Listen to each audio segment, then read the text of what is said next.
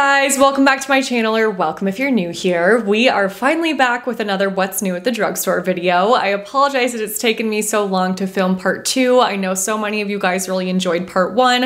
I actually planned on doing this monthly, but I feel like I just wasn't seeing enough newness at the drugstore that really warranted an entire new video. Until now. So we are going to talk through a bunch of new drugstore goodies in today's video. We have things like ITK skincare, which a lot of you have asked me to review. New from Aveeno, Neutrogena, Essence, Tree Hut, and more. So let's just jump into it. Let's start off with ITK Skincare. Again, I know a lot of you are really curious about this brand. It is actually a brand that was created by fellow YouTubers Brooklyn and Bailey, and I actually had never heard of their channel before hearing about this brand, but their channel is huge, so I understand why so many of you are curious about this. The first thing I was sent is the Milk to Foam Gentle Cleanser that is supposed to remove grime and makeup to cleanse the skin. The product description on their website also says that this is supposed to gently exfoliate the skin, and the ingredients that they attribute to that claim are pineapple and coconut enzymes. So I was a little bit nervous about that. I was wondering if this was going to have like actual physical scrub exfoliant pieces in it, but it doesn't. It's smooth. So if that's something that you're worried about, I don't think that you have to be with this cleanser. And then on top of that, it also has panthenol, hyaluronic acid, and is fragrance free. This cleanser is going to be perfect for those of you that want something that is soft and smooth and not necessarily a gel, but that does also kind of bubble a tiny bit on the skin. It's not super foamy, but it definitely does get a little bit bubbly as you continue to rub it in. So if you need that in a cleanser just for the experiential purpose, then I do think that you will enjoy this, because it's rare that I find a cleanser that does both. I wouldn't say that this has become a new favorite for me, but I am so picky about cleansers. I've tried so many at this point, so I really know exactly what I like and what I want to reach for over others. So that is not to say that this is bad whatsoever. I do think it's a nice cleanser. It's just not something that I was like, oh my God, obsessed with. And that really is what I look for in a cleanser these days. So I'm sure a lot of you will really enjoy the application process here, but again, just not a top favorite for me, but a good drugstore option. Then we have the Nightly Clarifying Serum, which is stacked with so many great ingredients. I was very impressed reading through this ingredients list.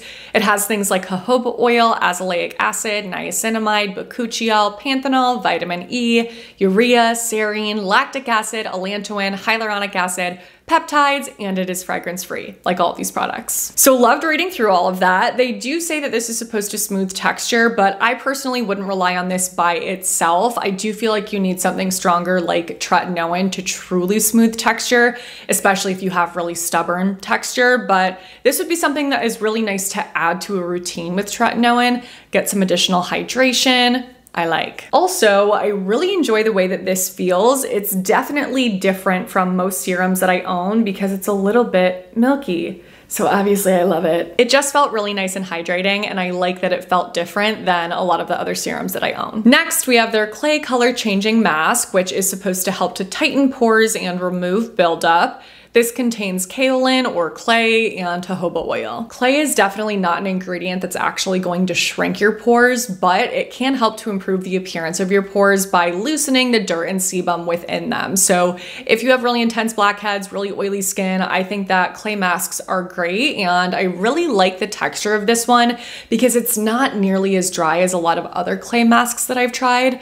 Like, what's the Aztec Secret Healing Clay Mask that went viral years ago? That one is like dirt, literal clay. This one, well, yes, is still a tiny bit pasty, is definitely creamier and just nicer to apply on the skin. So if you have been interested in the clay mask category, maybe dabbled with some and haven't really found one that has a texture that you like, this is definitely one worth looking into. And it does change colors. Mine turns into like a reddish one. I don't know if it changes based on like your body chemistry or how that works, but mine does turn kind of red. Next, we have their Prebiotic Gel Moisturizer, which again is stacked with so many amazing ingredients like a prebiotic, squalane, niacinamide, cucumber extract, aloe juice, lactic acid, hyaluronic acid, serine, panthenol, allantoin, and urea. This is definitely my favorite product out of all the products I received from ITK because I really love the way that it feels. Yes, it's a lightweight gel, but it's a creamier gel, so you're getting some extra moisture. It's super soft and smooth, ultra hydrating, a really really nice daytime option for anyone with oily skin. Second to last is their broad spectrum SPF 30 sunscreen setting mist, which has organic UV filters including avobenzone, homosalate, octisalate, and octocrylene in it. The only thing to be aware of with this is that denatured alcohol is the first ingredient on the label. So if you have really, really dry, sensitive skin, this may not agree with you. It may feel a little bit drying, and I will say that it definitely does just kind of smell like straight up alcohol. So it's not my favorite to spray on the face for that reason, even though I do love that it is a really lightweight fine mist. So if you are okay with that kind of smell and you just want a sunscreen setting spray that's lightweight, doesn't look greasy, doesn't mess up your makeup, then this is one worth looking into. And the last thing that I have from ITK are the Microneedle Blemish Patches. I was really excited to try these out because I typically steer clear of blemish patches that have ingredients added, because a lot of the times I feel like they have essential oils and other things that could irritate my skin, but this didn't have anything like that. It has hyaluronic acid, niacinamide, aloe, salicylic acid, willow bark extract, and Centella asiatica. But unfortunately, these did not stick on my face. I did try several and they all ended up just kind of like unsticking and flapping off my face. I don't know. So something about this just didn't work with my skin. Maybe it'll work for you. Could have just been a me thing, who knows. Next, we have 3 new products from Aveeno that are all within their Calm and Restore range, and that is a range that is focused on colloidal oatmeal, which is a great ingredient for dry, sensitive skin. It helps to protect, soothe, decrease inflammation, calm. So if that is an ingredient that you really like, that you feel works for your skin, and you've been looking for some drugstore options as a way to get it, this might be it. First is their Calm and Restore Nourishing PHA Exfoliator, which includes gluconolactone, which is the PHA to help to exfoliate the skin, in addition to some things that will really help to soften and condition, like sunflower seed oil, oat kernel oil, lecithin, I said it wrong again, and allantoin. I was so excited to try this because I feel like we don't have a lot of great exfoliating cleansers at the drugstore that are also gentle. I feel like the exfoliating cleansers that exist are pretty harsh. So I was excited about this and was even more excited when I saw the texture at first because it is soft and kind of milky, but I just found it kind of weird to apply to the skin. I don't need a cleanser to bubble and foam, but I feel like there was absolutely no lather with this, like no anything. It's really hard to describe. So I don't think it's a bad cleanser, I just think it's a little strange to use. Next is the Redness Relief Moisturizing Cream, which contains 1% colloidal oatmeal, oat kernel, panthenol, and ceramide NP. And all of these Aveeno products are fragrance free as well. This one is so, so nice. It's like the perfect cream jelly cream. Gel cream, we'll say that. It just feels so, so nice. It's very refreshing to apply to the skin. Moisturizing, yes, but not heavy, not greasy at all. And if you have tried their oat gel moisturizer, this one is just a little bit thicker, but still, it's not like thick to apply. It's so nice. I've been reaching for this quite a bit. I really like. And last is their Calm and Restore Skin Therapy Balm, which also has 1% colloidal oatmeal on top of oat kernel oil, ceramide NP, and oat kernel extract. This is definitely one of the lightest weight balms that I own. I really love the way that it feels because you're getting that like soft, silky protection, but in a way that isn't as pasty as some of my other balms or ointmenty, like the CeraVe Healing Ointment. While products like that are great and really helpful, they're not great to wear during the day if you're going to be out in public. So if you are looking for a lighter weight option, a balm that contains colloidal oatmeal, definitely check this one out. It feels so good. And last for skincare is the Neutrogena Hydro Boost Soothing Milk Cleanser. You know I had to buy it. Standout ingredients in this include sunflower seed oil, gluconolactone, avocado oil, lecithin, allantoin, and hyaluronic acid. So a lot of nice conditioning and hydrating ingredients in this. And while all of that is great, you guys know the real reason I bought this is because it's called a soothing milk cleanser, which is just like music to my ears. And I have really been enjoying this. It's definitely something that works up on the skin better than that Aveeno cleanser, but it still is soft and silky and creamy and really nice without being too heavy.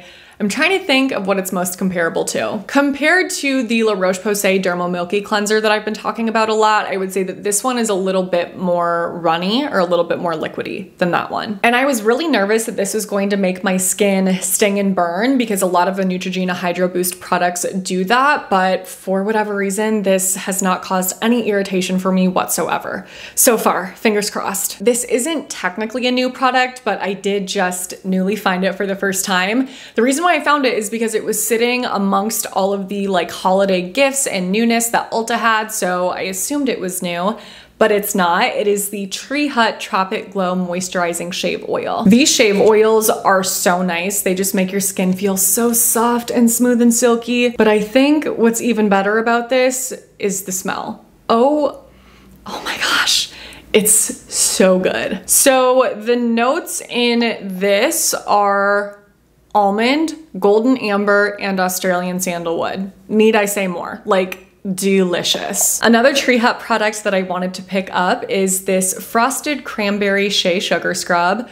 I don't know if this one is new either, but again, it was like sitting with all of the holiday stuff, and it's a holiday scent, so I feel like that counts. I haven't actually used this one yet because I'm almost done with the Velvet Coffee Body Scrub that I got from Tree Hut, but it smells very good. It is really sweet and fruity, but it's just something fun. It does feel festive. The one that I really wanted to try from them is, I think, like their warm sugar cookie fragrance, but they didn't have it at Ulta. I was really bummed. If they did, I definitely would have bought that too. All right, let's move on to makeup next. I only have 3 things to talk about, and they're actually all lip items. I feel like I was really struggling to find new drugstore makeup, so this is what we have. First is a lip gloss set from Essence. This is a holiday launch. It's called their, what is it called?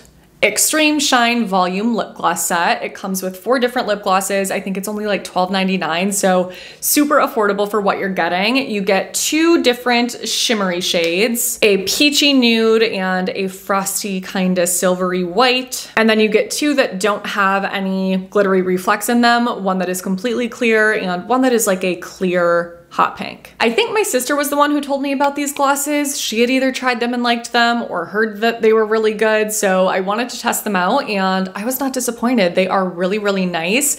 They're not sticky at all, and compared to some other lip glosses that I own, like something like the Fenty Cream Gloss or my Buxom glosses, those ones are a little bit creamier. These are super, super lightweight, which I think is their unique advantage at the drugstore, of course, aside from the low price point. And the other thing I was worried about with these is that they're called Extreme O. So I guess it's Extreme Shine and then it says Volume. I think at first I thought it was like Extreme Volume and supposed to be a plumping gloss where it really tingles and burns, like the Fenty plumping gloss, which is, I think, officially too much for me, but these do not do that, so you don't have to worry about that. Why did I buy this? Don't ask me why I bought this. I don't know. It's the Sweet and Shimmer Lip Oil. Sweet and Shimmer is the affordable holiday brand that you can find at Ulta. So I don't know if that means that Ulta actually owns it, but it's just around the holiday season and you get a lot of holiday themed items for a super, super affordable price. So I wanted to see if this $2.99 lip oil was any good, and it actually is. I don't love the applicator. I feel like it's weirdly short and stiff, but like, am I even allowed to critique that when it's $2.99? It feels really good. It honestly kind of reminds me a little bit of the original Clarins lip oil formula, which has since changed, which is devastating to me. It's not quite as plushy as that one, but it's in that kind of like same realm. Feels good, not sticky. Sweet and Shimmer, $2.99. I don't know. Why did I buy this? I don't know what was going through my mind. This is normally something that I would never purchase. It is the Tony Moly Lychee Jelly Lip Melt. I never buy jelly lip products like this because I know that even though they feel nice, they will not last on my lips and I'll just have to constantly reapply. But something about this I just thought was so cute. It looks like a little jello. And so I was like, maybe my viewers will want to see it. It does smell like strawberry lychee. I do have to say that this has the coolest texture ever. Like, it's just so fun to apply. It's just so jelly-ish. So I actually really like that about it, and it does feel very nice. Ooh, how would I describe this? I feel like it's like a top coat type thing. It's slippery, it's slick, it feels so smooth and conditioning. Do I have lipstick everywhere? Don't look if I do. And it adds amazing shine. What is this even actually supposed to be? Oh, okay, so they say that this is bouncy like a jelly cake, but melts into a smooth, nourishing lip oil with a glossy finish. That's exactly what I just said. So agreed. It's jelly, it melts, it feels really nice. It definitely is not long lasting, but it's a fun little product. I don't know. I don't know if you have someone in your life that's into things like this and would think this is so cute and fun. Could be a cute little gift. The Drugstore is so slow with hair care launches, which on the one hand, is that how you say that? On one hand, I don't want to complain about that because I 1000% think that overconsumption of beauty products is a huge issue and brands are just pumping out way too much product. But I wish that like some of it could shift from makeup into hair care, or that we could like at least replace some of the hair care items that are out there with something better. That's what I feel like we need. Not necessarily more, just replacements for others. So I didn't really notice anything new worth mentioning in the drugstore hair care space aside from this new launch from Sally Beauty called Bondbar. This is supposed to be their dupe for Olaplex. It is a line of 4 products, which includes a pre-shampoo treatment, a shampoo, a conditioner, and a post-wash styling cream. This is a little bit of a teaser because I did just film a review on this and it's already up. Is it? I'm planning to post that before this video goes up. So it should be listed and linked in my description box below. I don't want to spoil the review, so go check that out if you would like to hear my thoughts on Bondbar and whether or not it's a dupe for Olaplex. I will say that each of these products are $9.99, so in total, if you were to buy all 4 of these, it would be only $10 more than the Olaplex No. 3 treatment by itself. So, all right, we are going to wrap up this video here. Those are all of the new products that I wanted to share from the drugstore today. I would love to hear your thoughts in the comments below. Do you want to test any of these items out? Have you seen anything else that is new at the drugstore that you would like me to review? If so, let me know in the comments below. And of course, let me know if you would like to see a part 3. Do you still want this to be an ongoing series? I definitely want to continue making more affordable content for you guys, especially given the state of the economy. So if there are other affordable beauty related videos that you want me to make, let me know in the comments below. I would be happy to do that. And if you enjoyed the video, you know the drill. Please don't forget to give it a thumbs up, subscribe to my channel if you haven't already, click on that notification bell, and send my channel to a friend. Thank you so much for doing those things. Your support means the world. Thank you for watching my videos. I love the freaking heck out of you guys. Make sure to stay tuned for my next one because that will be up in a few days. But until then, I hope you have a great few days.